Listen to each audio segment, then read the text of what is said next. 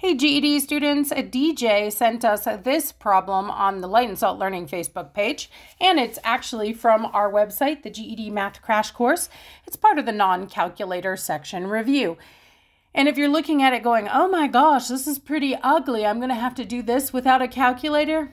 Yeah, that's the style of problems on the non-calculator section, and that's why I so frequently tell you guys that if you'd like, you could just skip the entire non-calculator section, just guess it and move on and focus on things that are worth more points. And that's because you have to be pretty competent with a lot of basic math skills in order to handle the non-calculator section. But that's okay. We're going to try it. DJ's clearly working on it. So let's go ahead and do this. Okay.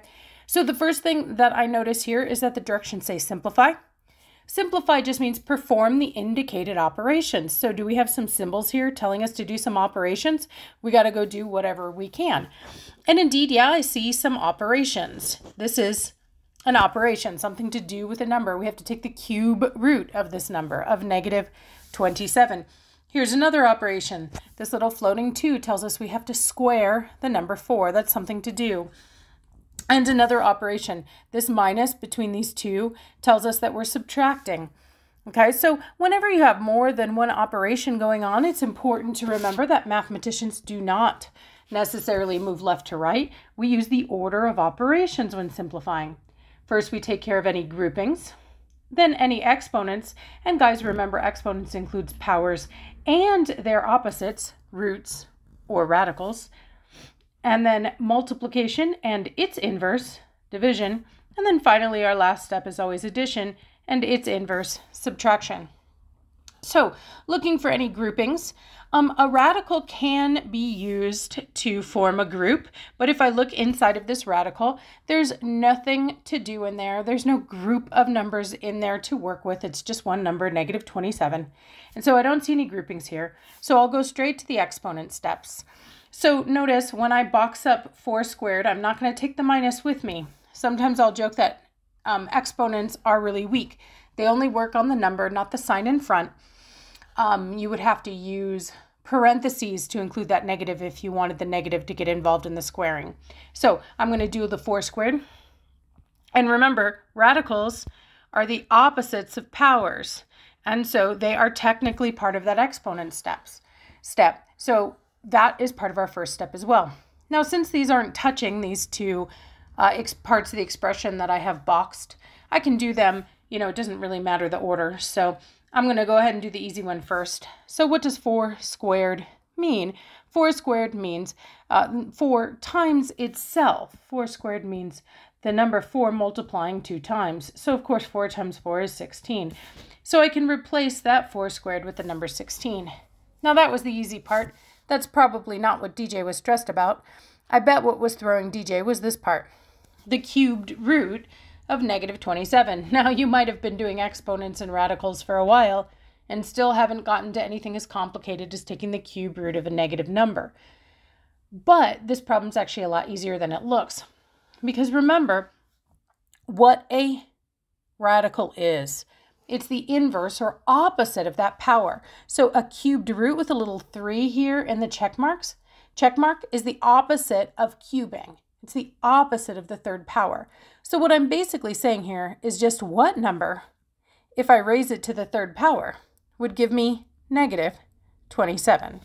Well, I got a pretty good guess that if I want a negative answer out of it, I probably want to start with a negative number. So the question is just negative what? Now, you could easily guess, guys. Like I could say, oh, I don't know, maybe negative 5. And that's what you're going to have to do if you don't have your cubes memorized. If you don't know your perfect cubes, well, then you're going to have to guess and check. But the good news is it won't take too long. Let me show you what I mean.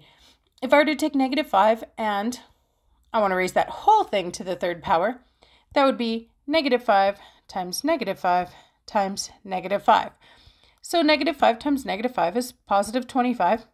And if I were to times that by another negative 5, oh my goodness, let's see, 25, 50, 75, 100, 125, negative 125. Oh my gosh, I'm way too big, guys. 5 was way too big. 5 is not even that big of a number. And that's why I say these cubes are not quite as hard as they would seem, because the GED tends to pick smaller numbers because cubing can get something so big in a hurry. So if it's not -5, what is it? I don't know. Let's get a little smaller. Let's try -2. Well, is it true that if I were to take -2 and cube it, I would get -27? Let's see. -2 times -2 times -2. So a negative times a negative is positive, and +4 times -2 is -8.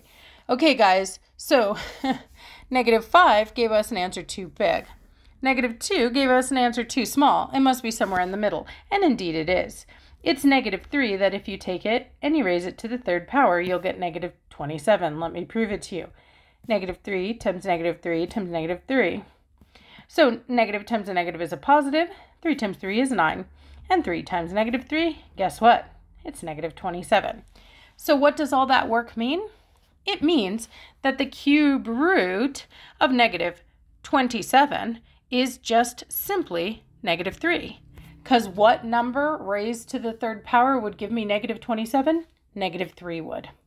All right, now we replaced this part of the expression with something simpler, and we replaced the 4 squared with something simpler.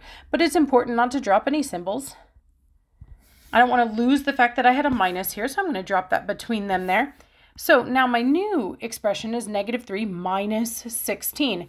Now don't make the common error that a lot of students make by confusing what it means to minus. A lot of people will be like, oh, I have -3, and I have to take that 16 away from my negative, and they come over here in some side work and do some subtraction and tell me the answer is -13. This doesn't make sense to me because of what it means to already be at -3. Guys, if I'm at -3, it's like my bank account is already, you know, I'm in debt $3. I'm at 3 below 0. And now here I am going down another 16. -16 doesn't mean take away my debt. It means go down 16 more or spend 16 more dollars. Guys, if I'm already $3 in the hole and then I spend another $16, my debt's actually going to accumulate. I'm going to be all the way up to -19. So it's not addition, but when two things have the same sign, subtract, and then we're going to minus some more, it feels like addition to most students because we see that accumulating. Okay, so my final answer there is -19. Now again, guess and move on. If you feel overwhelmed by this video, this is literally the last thing I work on with my students. Most teachers will teach what they call the basics first, but I don't, because there's easier things to master on the GED than all these computations. I'd rather work on interpreting word problems or doing algebra or doing geometry all day long, because 3 months invested in those skills gives me a much higher score gain than 3 months invested here in the non-calculator section. But that being said, if you want to tackle it, I want you to have a fair shot. So if you have any questions about this or any other GED math topic, be sure to drop it in the comments and I'll do my best to answer it.